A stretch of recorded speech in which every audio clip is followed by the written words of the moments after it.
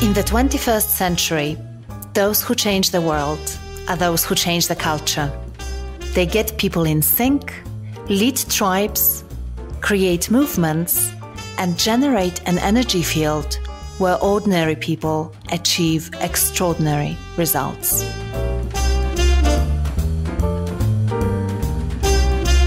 Amazon is one of the firms we've just studied. Almost everyone I know around the world has bought from Amazon. They own 20% of global internet sales. Why do I, as a customer, go on Amazon to buy your latest book or my book or whatever? They're fast, they're easy, they're dependable, they're predictable. I'm on Amazon Prime. I'll get the book within 24 hours. Yes. What do you have to do inside to make that happen? Are you loose or are you tight in terms of decision making? You're very tight. Are you unstructured or structured? You're very structured and very disciplined. Amazon's internal culture in their distribution system, Amazon services, is very structured because that's what gives me, the customer, what I want most. That's the identity of the firm in the mind of our customers. I want to get from Amazon this product quickly, relevant as quickly as I can, made real to every employee. I hire people, I train people to make that culture real every day. So I'll say it again. For me, culture is the identity of the firm in the mind of our key customers, made real to our employees every day. I'm Aga Bayer, and this is the Culture Lab podcast, where you will find ideas and inspiration on how to harness the power of team and organizational culture. I talk to leadership thinkers, culture experts, entrepreneurs, and all sorts of movers and shakers, and together we explore the fascinating topic of culture, leadership, and personal growth. If you like what you hear, subscribe to the podcast on iTunes. Or better yet, write a review on iTunes and share the podcast with your followers and friends on social media. For more, check out our archive at www.agabayer.com/podcast. Hello and welcome to episode 28. Believe it or not, it's been almost a year since we launched the podcast. And looking back, I have to say that it's been an incredible ride. I got to meet and talk with amazing people who enrich the way I think about culture and about culture evolution. But I also got to interact with a lot of our listeners, and I'm extremely, extremely grateful for these relationships. And the show itself did pretty well as well. Thanks to our listeners, Culture Lab has been listed as one of the top 10 leadership podcasts by Player FM. We've had thousands of listeners from almost 50 countries around the globe, and we grew to become one of the most popular shows on company culture. So if you are a regular listener, here is my heartfelt thank you for coming back every second Tuesday and tuning in. We're truly grateful and honored that you find the podcast interesting, because I know that time is our most precious resource, and spending an hour on listening to a podcast is a really huge vote of confidence. And if you are new to Culture Lab, then I want to extend my special welcome. I hope you enjoy the show and join others in tuning in every second Tuesday for my interviews with incredible, incredible guests. And don't forget to subscribe on iTunes or anywhere else you get your podcasts. I hope that listening to Culture Lab will inspire you to create your own ripples of change and to contribute to creating awesome workplace cultures. And now let's go to this week's episode. And my guest this week is Dave Ulrich. And if you are vaguely interested in management and HR, I'm sure that you already know Dave and you are familiar with his work. And I'm sure you know you are in for a treat. Dave is considered to be the father of modern HR. He's been ranked as the #1 management guru by Businessweek. He was profiled by Fast Company as the world's top 10 creative people in business, a top 5 coach in Forbes, and recognized on Thinkers 50 Hall of Fame as one of the world's leading business thinkers. Dave has a passion for ideas with impact. And when I asked him about the ideas that had most impact, in his opinion, in his 30 plus years of studying business and HR, he mentioned focus on culture as one of the 2 game-changing ideas that have an impact. But this doesn't mean that he thinks that we got the culture piece right yet, though. So listen to what Dave Ulrich has to say about what's wrong with the way we view culture and what's a more effective way to approach it. Here we go. Here is Dave Ulrich. Dave, welcome to Culture Lab. I am so delighted to be here, and I'm sorry I'm not in Milan wearing a very fancy suit. That would be wonderful, wouldn't it? We could sit down. I did a workshop in Milan a few years ago, and it was sponsored by one of the great fashion manufacturers, and I'm a very large person, and they said, we don't have a male model who's very large, and we will give you a discount on a suit if you will be one of our male models. So I got one of the very fancy Milan suits. So as one of the heavy set male models. So anyway, thank you for the privilege of letting me visit with you. Well, thank you. Thank you. I'm really thrilled. And I think for most of our listeners, you are one of these people who don't need any introductions. And it's wonderful to have this opportunity to talk with you about a topic that's very near and dear to my heart, which is organizational culture. But before we dive into the topic of organizational culture, I would like to ask you about your personal cultural influences. So what shaped you, Dave? What made Dave Dave? I would answer that with two F's, which are not the F's that people might expect. One is my family, incredible parents and heritage and lineage of service. And my father worked for the government, retired at age 55, retired early, and then did what he called his bread run. He went to local grocery stores in his pickup truck and picked up day-old fruit and bread and gave it to homeless and women's and other shelters in the city where I grew up. And so Dad did that 3 to 4 hours every day until he died at age 80. And that ethos of service is just embedded as part of my family. And currently, my wife and I are very involved with service and try to do some of that, and my mother as well. And the other F is faith. I have a pretty deep and abiding faith in the divinity and purpose of life. And so family and faith, I think, have been two of the foundational drivers. And so I'm wondering, how does your interest in HR initially sort of appear in your life? Can you remember the moment in your life when you thought, "Oh, this is interesting. I want to explore it further"? Yeah, it's a great question. I don't think many of us grew up saying, "Oh, when I get old, I want to study HR." That's not common. I ended up doing a PhD in numerical taxonomy. Taxonomy is the science of order. Today, people say, "Oh, analytics is brand new." Analytics isn't new. Research has been going on in this field for decades. It's now getting more daylight, which is a good thing. And taxonomy, the research I did decades ago, was to say, what makes organizations unique? Is it their strategy? Is it their market position? Is it their industry?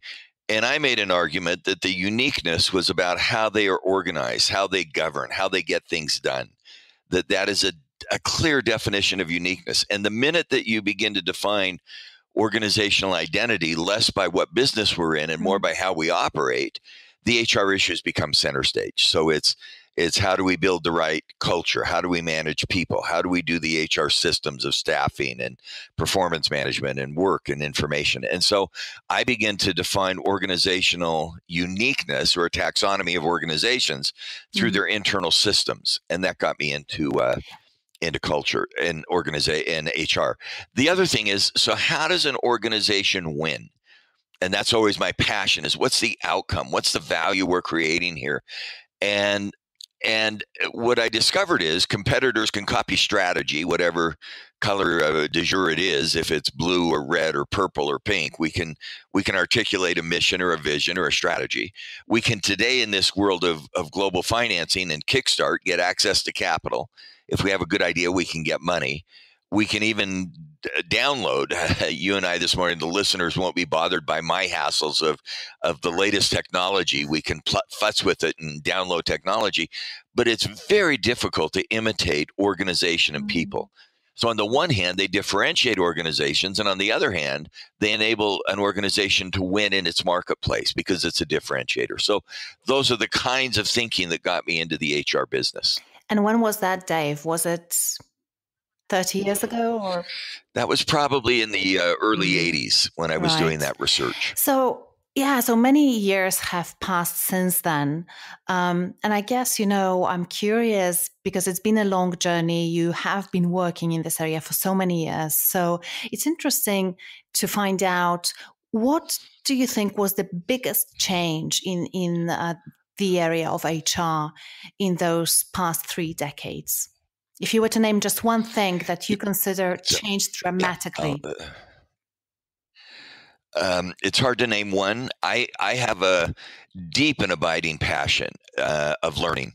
And so in my work, I try to have, and you would probably appreciate this, having written so much about culture and done such a great job with that area, that I like to have about 20 to 25% new material every 18 to 24 months. So change is a passion of mine. I see, if I were to give two, one, from an internal focus of labor markets inside a company to an external focus. HR is not about people. It's not about what we do inside the company. It's about what we do inside so that we win outside in the marketplace. And that could be with customers. It could be with investors. It could be in the community.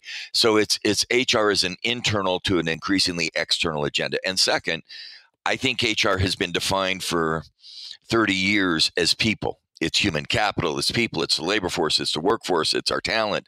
I think we're now starting to see, and you were part of that movement in a beautiful way, a focus that it's not the people, it's the system, it's the culture, it's the workplace, not the workforce. It's the process, not just the people. And so inside to outside, people to process, and culture becomes an increasingly critical part of the HR agenda. Yeah.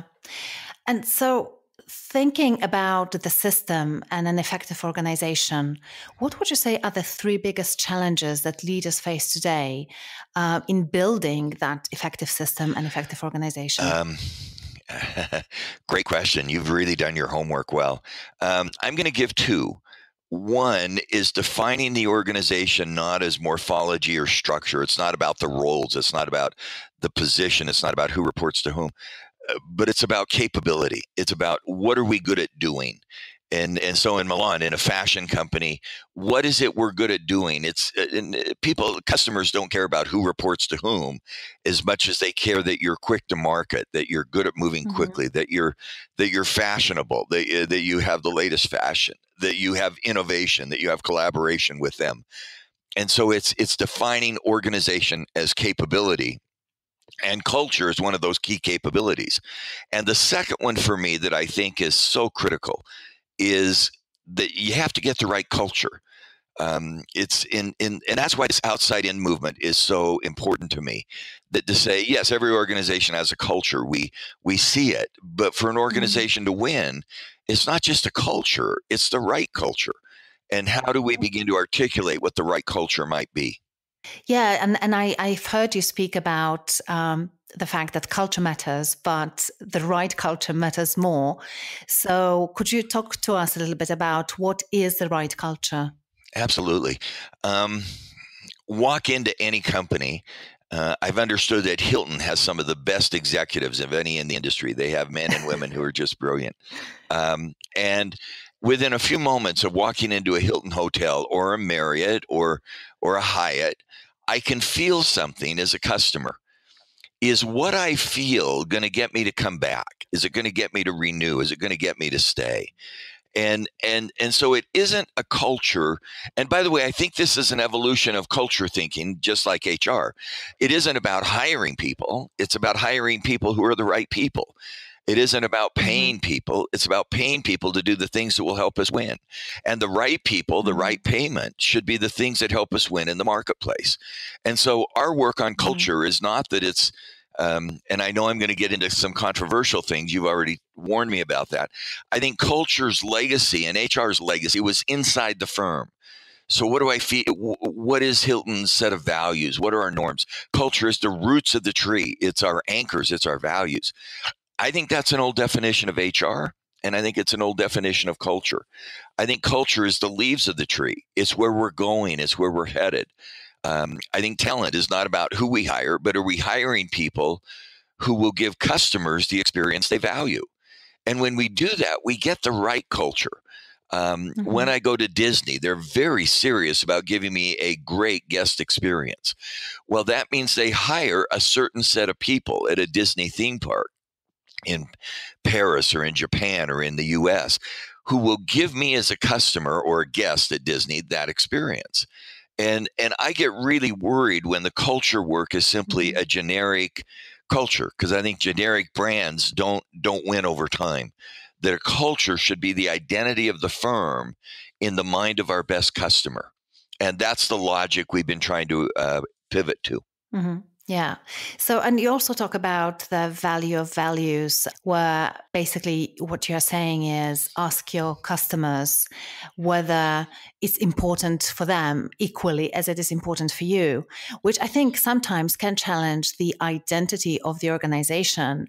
Because if you've been living with a certain value for 20 years, and then suddenly you realize that your customers are not that interested in that particular thing, what you are saying, Dave, is that perhaps you should consider reinventing yourself so that you can service and give your customers the best possible service or the best possible products, so that, as you say, you can win in the market. I should tape this and record it. And you described it so beautifully.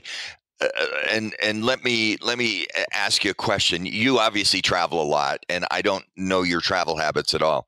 But do you do carry-on bags? I do. Yeah, I do too, because I don't have time to check when I'm doing a lot of flights. When you show up at a hotel, let's just do a hypothetical. You've flown from Europe to Dubai or to Africa. You've had a 12-hour flight. You're tired. It's 1 a.m. in the morning. You have to speak in 5 hours. And a bellman comes out as your driver or cab brings you to a very nice hotel, probably a Hilton. And I'm trying to advertise Hilton through this discussion. And he opens the trunk of your cab and he grabs your suitcase and he says, "Ma'am," or to me, "Sir, I'm going to give you great service." And he walks away with your bag. Now, here's the issue. Service is a value. It's a good value. But service is not defined by the hotel. It's defined by the receiver. I frankly don't want him to take my bag because I'm really tired. I don't want to wait 15 minutes to get the bag to my room. I may not have dirham or the local currency, whatever it is, to give them a tip. I just want to get to my bed as fast as I can. Service, and I don't know where you are. I don't know if you enjoy somebody who carries your bags or if you just as well carry them yourself. But well, actually, I'm 100% with you on that one, and particularly at 1 a.m. at night. You definitely don't want to be waiting for your bag because usually they don't come immediately. So you are in the room first, and then the person with your bag arrives after 15 minutes or something like that. And that's not a great scenario. And I may not have AED, I may not have change. And anyway, but the message of that simple anecdote, and I hope some of our readers appreciate that, is that value is defined by the receiver, not the giver. This well-intended bellman is trying to give me service, but he hasn't asked me what service means to me. And so that for us is a concept of the value of values. If you go to your customer and say, "Do you value service?" Of course I value service. What does that mean to you? And then to begin to build service or culture or values against that expectation. What does innovation mean to you? What does collaboration mean to you? What does good employee? What would a good employee look like to you? Now, the second thing you did in your answer, and you did it so beautifully, and I hope I got this right. You used two words, "so that," and I really love those two words because they take what's inside me. I want to give good service so that, and the "so that" makes that an outcome that somebody else will value. And I really love that you use those words. At the University of Michigan where I teach, people come and we say, "What would you like to learn in this 2-week program?" I'd like to learn more about executive compensation. I'd like to learn more about career planning or talent review or changing a culture. And they post it on the wall. I come in the second day and I say, "That's really interesting, but for me, it's not complete. Could you go back to the flip chart you posted? I want to learn more about culture, careers, or succession planning, or leadership development. Right behind what you wrote, 2 words, so that. I want to learn more about leadership, so that. I want to learn more about culture, so that. And the answer to the so that, I believe, should be outside the company. How will you connect what you do with culture or leadership or career or executive comp to the customer, to the investor, to the community? And it could also be inside the employee. I want to look about culture so that our employees experience a better well-being. But unless there's a so that, the activity becomes somewhat isolating. And for example, and I'm babbling too much. You just did a dangerous thing. You said, "Tell me what you're interested in," and I'm just babbling. Aga, I'm really sorry, but it's until you can get that outcome, that so that, the event becomes isolated. When we get a so that, then the activity becomes connected to a receiver who we care about. And I think that's what we're trying to do with culture. It's not just values, it's the value of values so that somebody else gets benefit. In the strengths movement, there was a big movement on build on your strengths, build on your strengths. Great set of ideas. Who can disagree? It's wonderful to have strengths. But unless the strengths strengthen someone else so that your strengths will benefit somebody, they become an isolated activity. And it's that so that leadership, be authentic. Well, who disagrees? I don't want leaders who are inauthentic, but leadership authenticity that doesn't help somebody else is what we call narcissism. I'm really authentic. I tweet every morning at 5 a.m. what I think. Well, unless you're creating value for somebody else, that's not good leadership. That's narcissism. And the same is true of culture. Now I'll come back to where you were clearly the expert. Culture is not about the roots of the tree and the values. It's how values will create value for somebody else. Okay, I've just babbled, and I'm really sorry. I just love what you said. Oh, this is an absolutely wonderful explanation of what the value of values is, and also what organizations might need to do in order to clarify what their customers expect from them. And I'm wondering, do you have any examples of companies who have done that really well? Because I think, when you think about, okay, so we need to go to our customers now and find out what do they want in terms of service, or what great service looks like to them. You really need to have a very good understanding, who is our ideal client, who are they, and then have access to them and be able to ask them the questions in a way that you can make sense out of it. So do you have any examples how organizations did that and what it did for them? You bet. And I could ask you, are there companies you admire? And I think the companies that win and sustain winning are constantly asking that question. I've used two examples, and I'll use them. One is Disney is constantly, I'll use 3 examples real quick, constantly asking, who are the guests? What are the experiences? So at a broad level, Disney starts with Mickey Mouse giving children a cartoon, and Goofy and some of the 7 Dwarfs. Then they realize that they're in the entertainment business. Their customers are not just children, but also adults.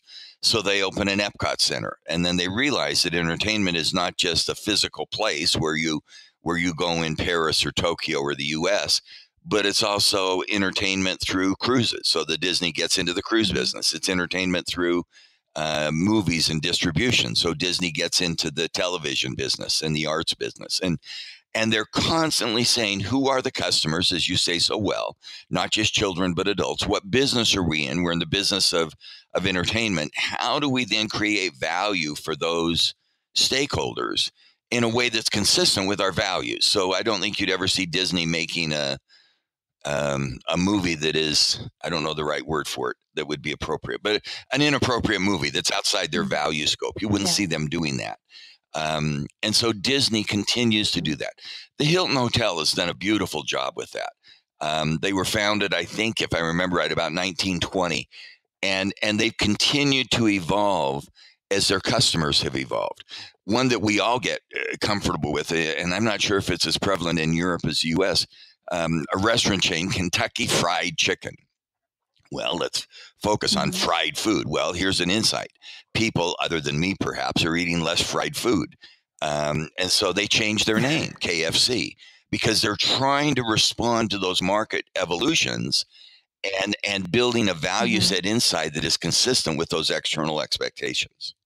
That's a really important point, I think, to underscore, because it sounds like really working on your culture is a never-ending process, because of course our customers change, the context changes. So you can never say, oh, okay, now we've got it right, and it's just about maintaining it.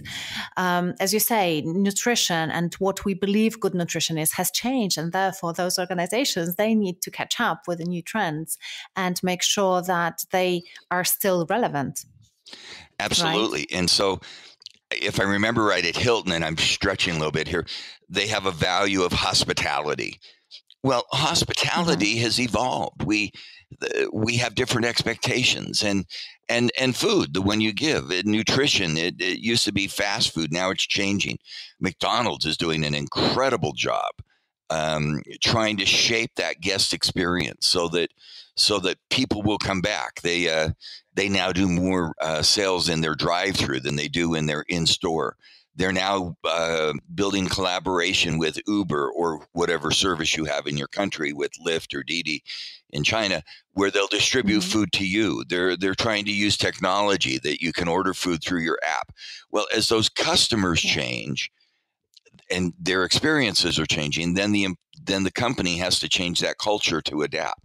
That's one of the dangers I see with the traditional definition of culture and HR as the roots of the tree, as the internal focus, because roots get locked in, but the leaves grow, they change, they flourish. Yeah. And each season you get a new set of leaves. And when we think about building the right culture against customer and investor and community expectations, then we're constantly reinventing ourselves as our customer expectations change. Yeah, that's fantastic. And I know, Dave, that you and your colleagues have carried out 7 HR competency studies over the course of 3 decades. And as a result of that, you've identified 9 competencies for HR leaders. And one of them, of course, not surprisingly, is culture and change champion.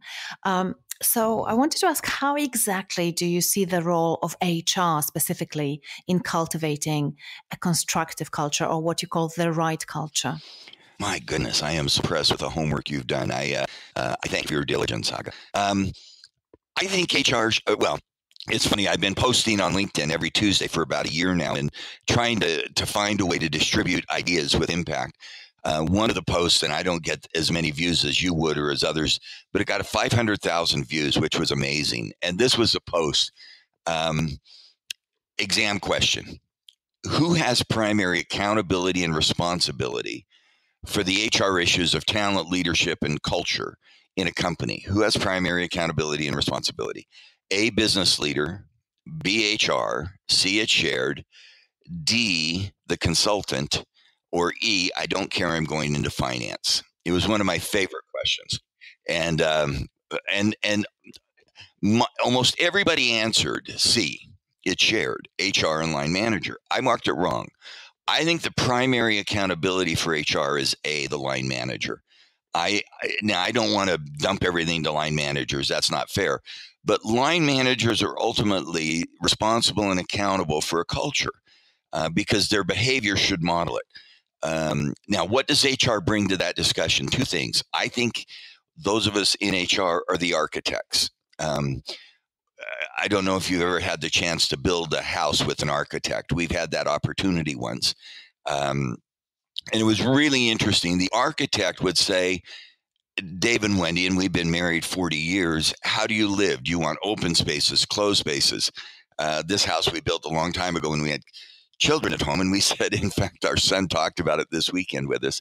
He said, Dad, our house in Michigan where we had an architect was very different. I said, how's that? And he said, well, upstairs was your bedroom and an office and an exercise room. And then in the basement was 3 bedrooms for each of me and my 2 sisters, my siblings. And I said, yeah, that's how we designed it. We wanted maximum separation between parents upstairs and children in the basement. Well, architects give you a blueprint for your ideas. They turn ideas into action. And I think in HR, we're the architects of culture and where we want to be known for. The other thing we are is the anthropologist. I love the metaphor of anthropology, because what an anthropologist does is they observe. They see what's going on and they begin to observe patterns.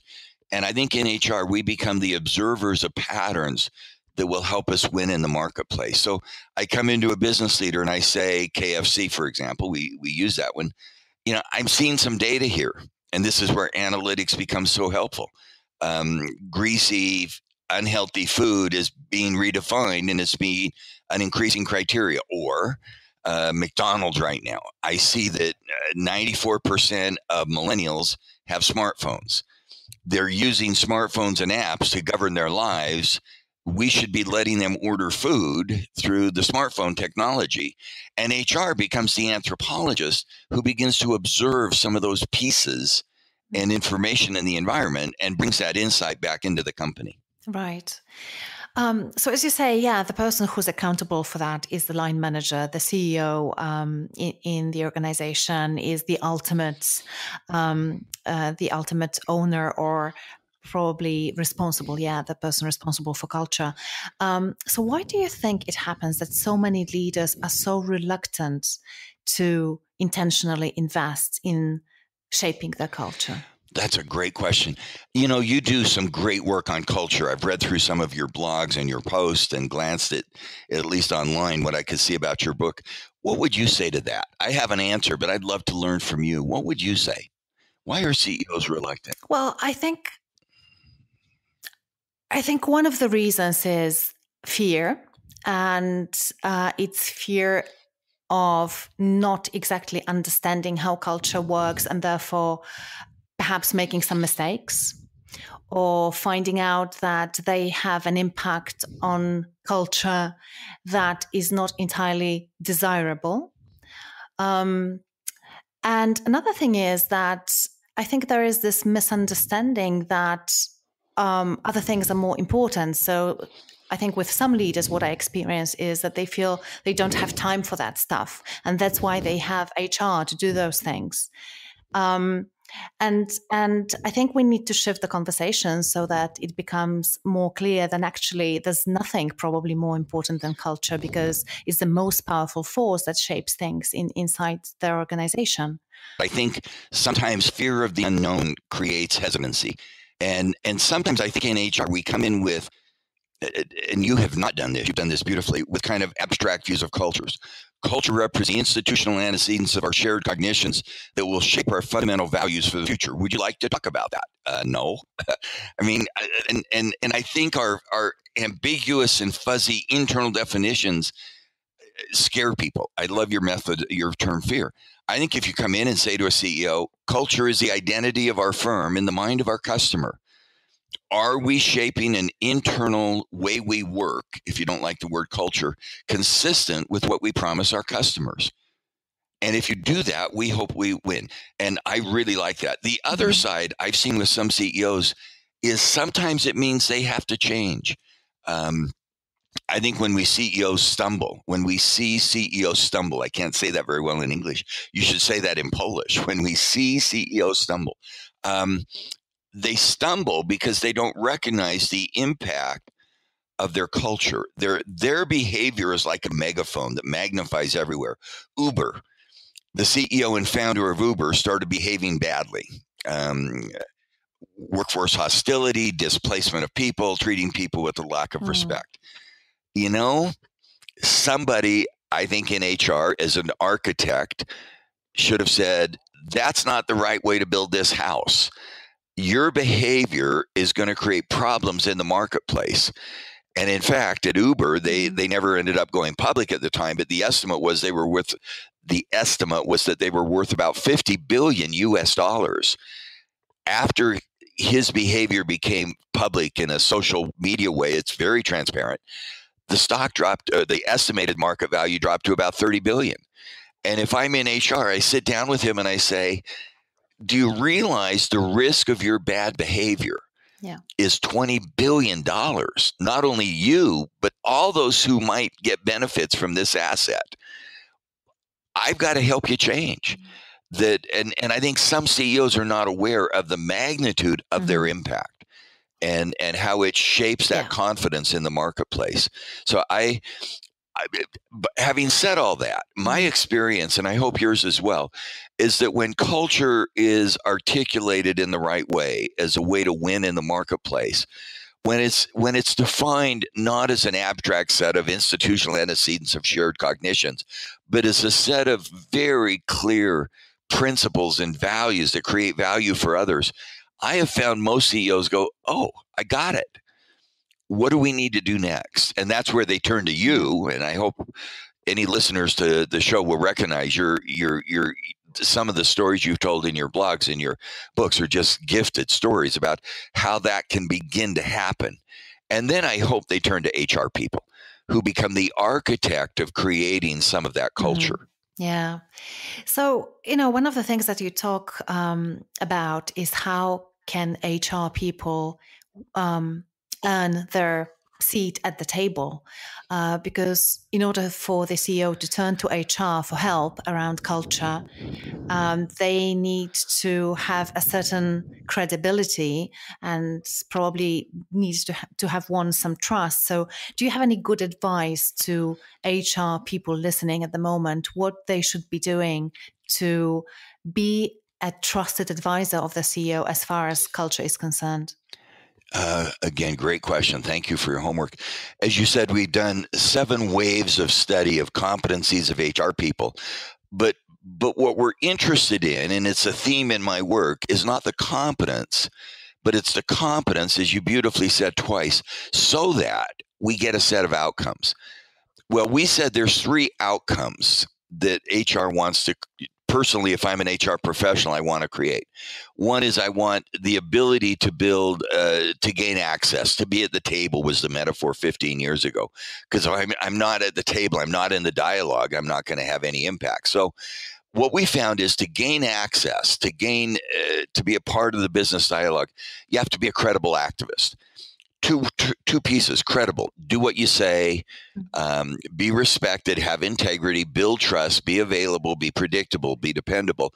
Activist, have a point of view. Don't just wait to be told, but take a position, have a perspective. So getting invited to the discussion as an HR professional requires credible activism. Have a point of view, be respected, be a part of the dialogue.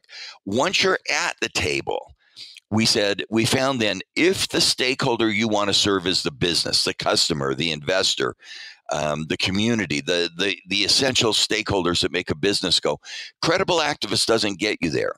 So we're sitting in a business meeting and we're saying we want to grow at the Hilton through innovation in our technology.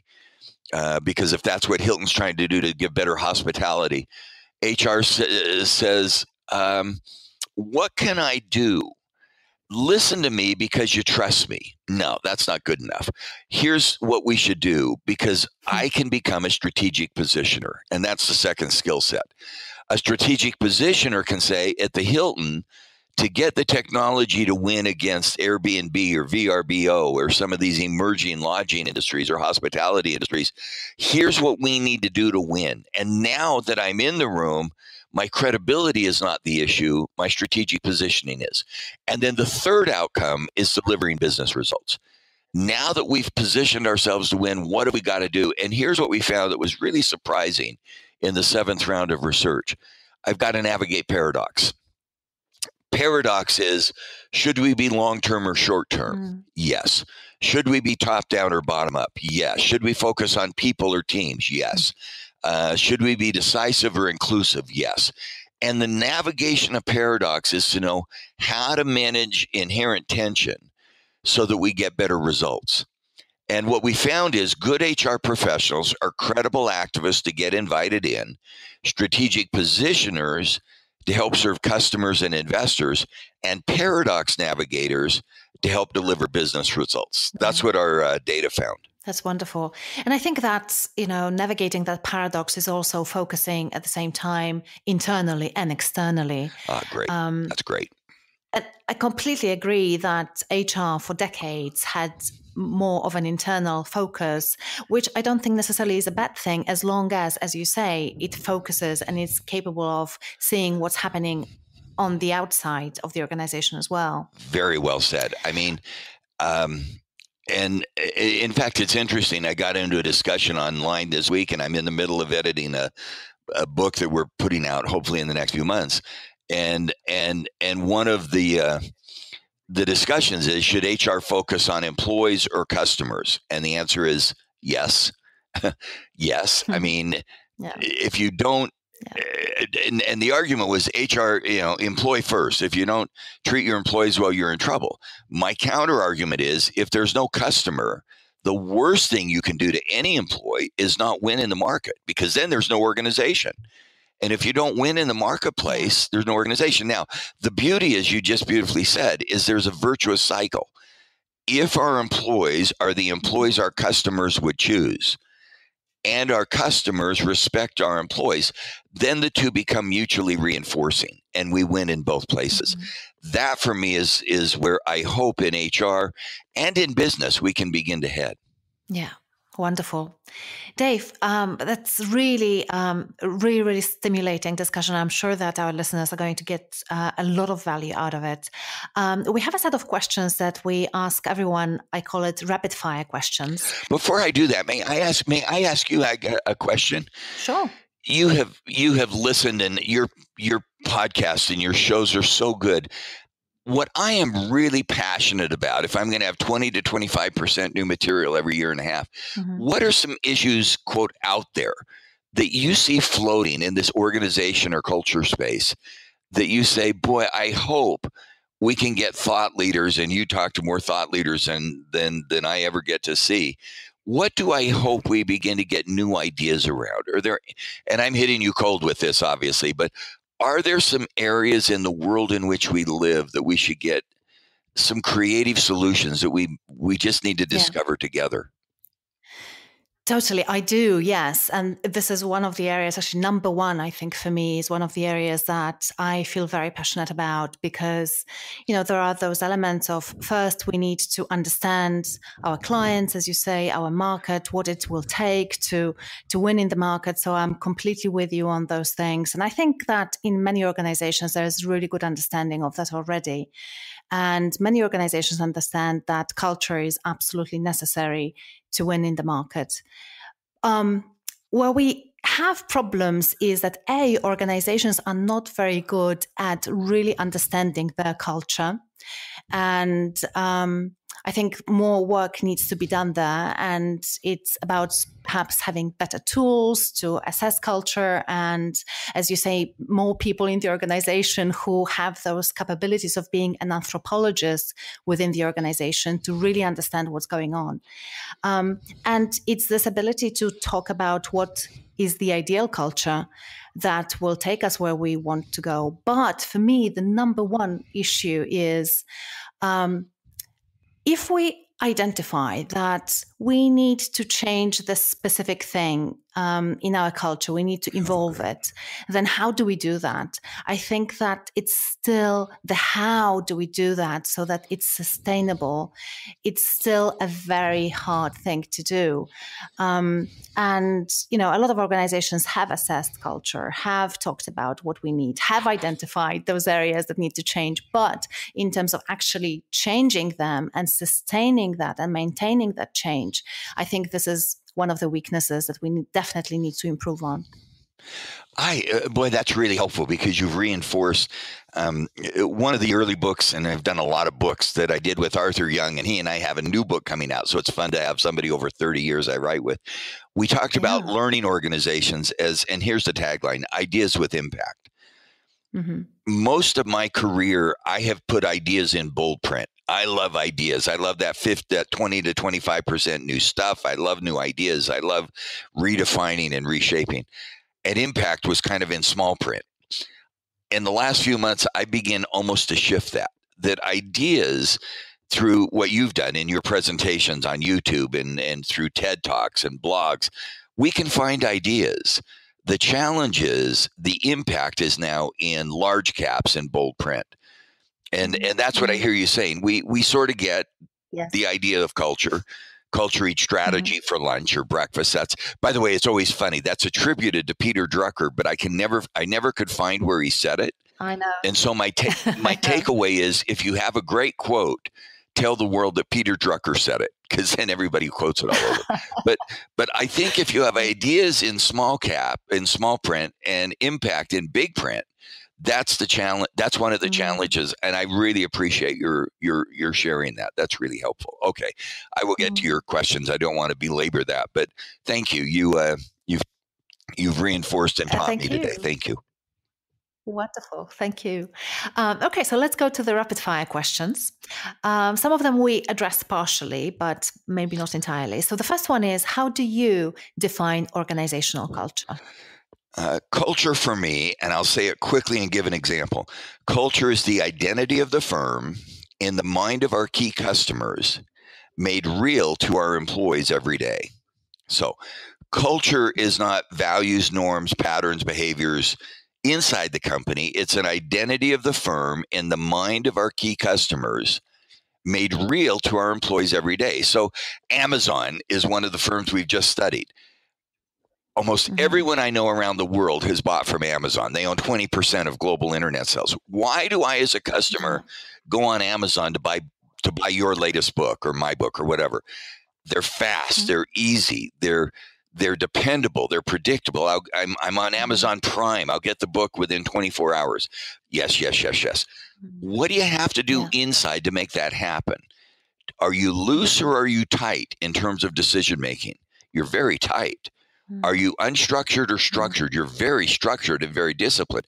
Amazon's internal culture in their distribution system, Amazon services, is very structured, because that's what gives me, the customer, what I want most.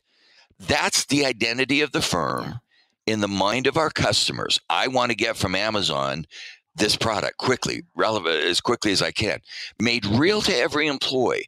I hire people, I train people to make that culture real every day. So I'll say it again. For me, culture is the identity of the firm in the mind of our key customers, made real to our employees every day. I love the made real part a lot. It's fantastic. Thank you. And what is the sign, or perhaps signs, that a company culture needs some work, or perhaps even a major overhaul? Great rapid fire question. What's happening to our identity in the marketplace? Toys R Us, a U.S. firm that I think had a global footprint.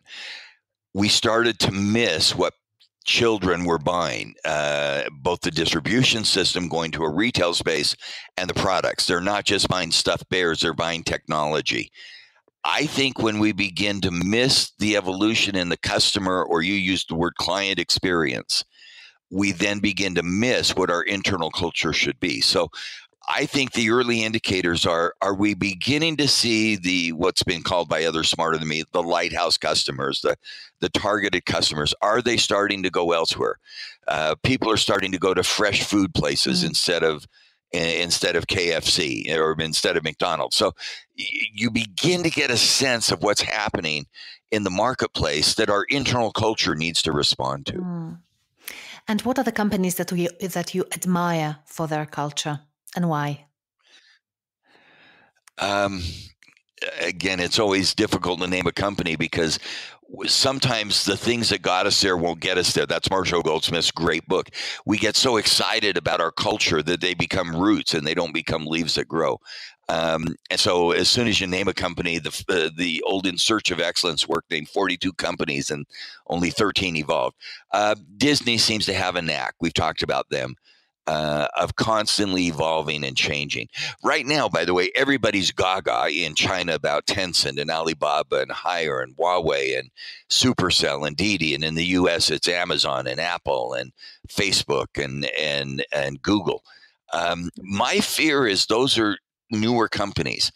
I admire companies who have continually reinvented themselves and are constantly changing their internal culture to anticipate their external promises. 3M seems to have done some of that. They moved from a manufacturing mining industry, and they're constantly trying to evolve that culture. Disney seems to have done that as they shift businesses. Some of the lodging industry, you talked about hospitality where you have deep roots. They're starting to do that. They're realizing that Airbnb and VRBO and some of the other lodging are changing. They're starting to reinvent some of that culture. I think Apple's shows that they've done that quite well. That Apple has moved from a culture of a Mac, the machine, to a software culture, to a retail culture. And it's the companies that have the capacity to reinvent that seem to be the ones that are exciting to me. And then the question is, how do you build the organizational systems to enable that reinvention? But that may be a whole nother discussion that we can have someday. By the way, if you were to pick 2 or 3 companies, again, I'd love to learn from thoughtful people. Who would you pick? Well, some organizations, they are sort of easy guesses because everyone admires them. And I think you mentioned some of them. So yeah, I agree. It's quite impressive how those companies have been able to reinvent themselves continuously. And then I have some smaller companies, and I'm not even sure if I can say the names on the podcast because I would probably have to ask them. But organizations that I know personally, various sizes, but they are doing incredible things and are very, very successful in terms of the business, which are maybe not that well known or not that sexy. One of the organizations that I would add to the list that I know that they wouldn't have a problem is WD-40. It's a great example of an organization that hasn't actually evolved in terms of the product. So that's an interesting case study as well, because they have had the same product for decades and yet have been able to be a leader in the market with the same product, and they have an amazing culture. People love working there. So I do admire them. I hope you've interviewed, and I think you have, Gary Ulrich, who is just brilliant. I have. We haven't released it yet, but yeah. He does a brilliant job. Another company of that same size is Gore-Tex, who's done a wonderful job. I mean, they're out there. Some of them don't advertise, but the companies that do it are continually reinventing, outward facing who they are and what they do. And it's exciting to see. Yes, it's true. Dave, what books on culture should our listeners read? Your work, obviously. It's really interesting. I've written 30 books. One of the last books we did was called Victory Through Organization. And in there we found, and it was amazing with a huge data set of 30,000 people, the organizational stuff, including culture, had 4 times the impact on business results than the individual stuff. So its culture capability had more impact than competence and talent. And that's one that you might want to look at. I've just given you the solution. I love to follow authors. And so it's hard to say one book. I really like work by Linda Grattan out of the London Business School. I think Linda is a very thoughtful observer of the world, as she would hate it if I defined her as an anthropologist, but I say that with great affection and respect. I really enjoy work by Jeffrey Pfeffer. He's a professor at Stanford who I think has just... I stand at the base of his IQ points. I mean, just a brilliant scholar like Linda who can see outside the box. Also at Stanford is Charles O'Reilly, who has not published as much popular work, but his research is exceptional. At Southern California, Ed Lawler is, I think, one of the godfathers of this field. He's done 50 books and continues to be a model of reinvention. He's just done a book on Agile Corporation. Boy, as soon as I start listing people, I get in trouble. I also read everything I can by Ram Charan. I think one of the legacy, and again, these are men and women, Linda and Ram, who don't have one book that they publish 10 times. They are constantly modeling the reinvention process. And those would be some of the people I would follow, perhaps more than their books. Thank you. That's fantastic. And we're going to post the links to their books or papers in the show notes. Thank you, Dave.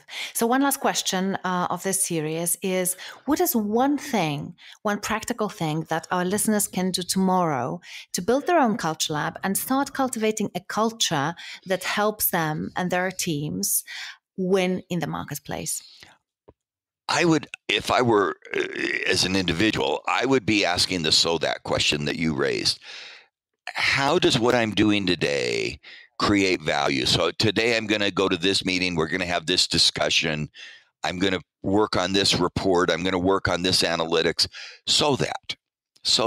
And how can I begin to create a line of sight between what I think, what I feel, and what I do so that customers will be benefited? And every day there may not be a quick answer. I'm not naive about that. But at least probing that, what's the outcome? What's the value I'm creating for somebody else? I think gets people into the right mindset.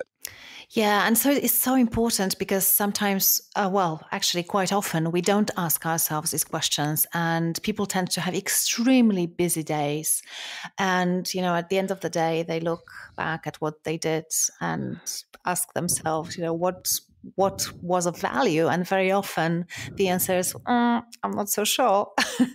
So it's a fantastic advice. Just checking in with yourself. Is what I'm doing at the moment really adding value somewhere? Or am I just going through the motions and perhaps I should be doing something else? So Dave, would you recommend someone that I should interview who has interesting things to say about culture, leadership? I just named a few people. If you haven't talked to Jeff Pfeffer, I just think Jeff is brilliant. I'll add another person, Steve Kerr, and worked at General Electric under Jack Welch, who I think created a culture change and a transformation. Did the same at Goldman Sachs. Is one of those anthropologist architects who's just absolutely brilliant at thinking about those issues. And again, Linda, Ed, the list goes on. Gary Hamel's the other person. If you haven't talked to Gary, Gary just has a knack of seeing what's out there and what's next. Fantastic. So finally, what thought would you like to leave our listeners with in wrapping up? I have two passions, and I hope one came out today. One is to continue to learn. The other is to create value. And so I hope as you listen to this discussion, or as you listen to yourself having discussions, how am I helping someone else today? Good leadership is not just about who I am and my authenticity and my values. It's what am I doing to be a benefit to somebody else? And I hope in this discussion, what we've discussed will help you. My wife of 40 years sometimes says, well, how did your session go today? I don't know.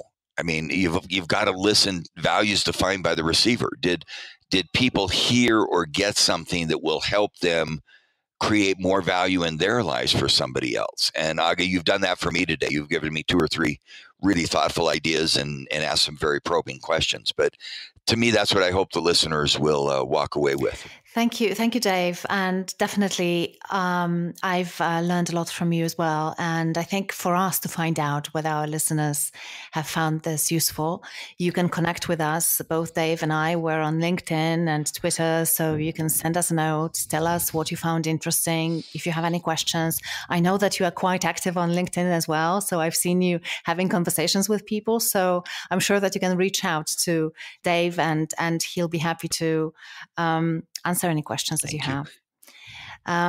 So thank you very much again. What are other places where people could find you and learn more about your work? Well, first of all, before we end, our listeners don't appreciate that I'm a technological Luddite. And so getting set up, Aga, you were very patient with me, and let me express an appreciation that your listeners don't appreciate. So my apologies for my being frustrated at my incapacity, and I acknowledge that. So I'm self-aware of that. So thank you. No, none of our listeners, but we that resolved will be them. invisible to listeners. But just if you need technology, call Aga. Don't call me.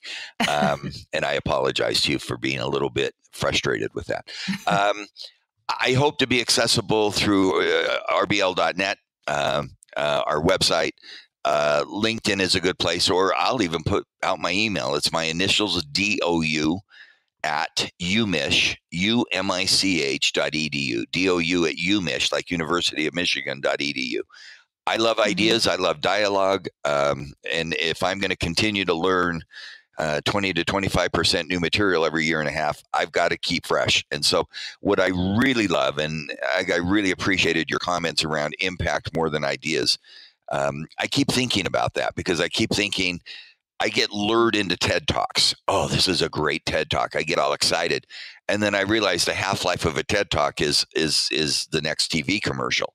I mean, it's not an impact. And while they're seductive, in fact, in the HR field, disrupt HR. Can you do 60 slides in 5 minutes, 15 seconds a slide, go. And all of a sudden somebody's done their 5-minute thing. Oh, they're out of breath. It's like running a mile. Oh, I did it. I am so frustrated. That's the idea. But what I'm interested in is the impact. And I really hope, and you reinforced that so beautifully. So thank you for the privilege of talking to you about those issues. Thank you very much. Thank you, Dave. Thank you so much. And thank you for the work that you've been doing for so many years and helping people in HR to keep up with all the new things that we should know and all the stuff that is ahead of us still. Thank you. Thank you. Thank you, Dave Ulrich, for this conversation. Your ideas certainly had an impact on the way I think about culture and the way I approach culture evolution when working with my clients. Thank you to all our listeners for tuning in. Thank you to our sound producer, James Eade of Be Heard, our production manager, Lindsay Nunes, content editor, Rachel Nice, and art director, Emily Spencer. Thank you, Peter Swanson, for reviewing the podcast on Facebook. Peter said that Culture Lab is one of the best sources of contemporary information about culture change out there. We're honored. Thank you so much, Peter. If you like Culture Lab, I would be ever so grateful if you could rate and review the podcast on iTunes. It really helps us to get the word out there, and it enables listeners like you to find the podcast. By rating, reviewing, and sharing with your network, you help us create the ripples that contribute to building awesome workplace cultures. And before we go, I have the preview of the next episode for you. This time, my guest is Aisha Birsel. Aisha is a designer, and her work can be found in the permanent collections of the MoMA, Cooper Hewitt National Design Museum, and Philadelphia Museum of Art. She's one of Fast Company's most creative people for 2017, and she's on the Thinkers 50 shortlist for talent. She writes a weekly post on innovation for Inc. And I think that it would be too long to list all the rewards that Aisha receives for her design, but her work is not limited to designing. She also helps organizations and individuals to use design thinking and design process to bring their own vision to life. Her book, Design the Life You Love, helped me to design the life I love. In fact, that included taking a few really radical decisions, like leaving the corporate world and striking out on my own into the world of entrepreneurship and creativity. I have to say, I love Aisha. I love her work, and I'm incredibly happy to introduce her to you as my guest in 2 weeks from now. Here is a short preview of our conversation. What I've found in applying design process to work and life is that most people think that they're not creative. And I've worked with thousands of people in helping them design their work and life using design process and tools. And what I've learned is actually ordinary people, and I call non-designers affectionately ordinary people, are extraordinarily creative. And the missing piece that a lot of people don't use is having a process. So to bring out the creativity in people and the problem-solving qualities, you need a process. So, and that's what we bring to corporations, is this very simple step-by-step guidance.